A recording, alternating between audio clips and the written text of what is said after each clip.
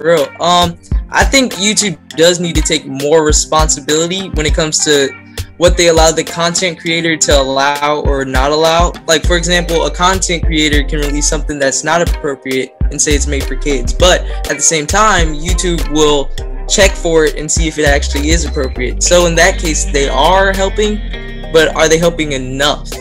But is that thing really, that might be in their opinion though, but is that thing really inappropriate? That's exact. Naye, can you stay in my head, girl? Because I'm like, literally, I'm talking, I'm thinking, and you're talking.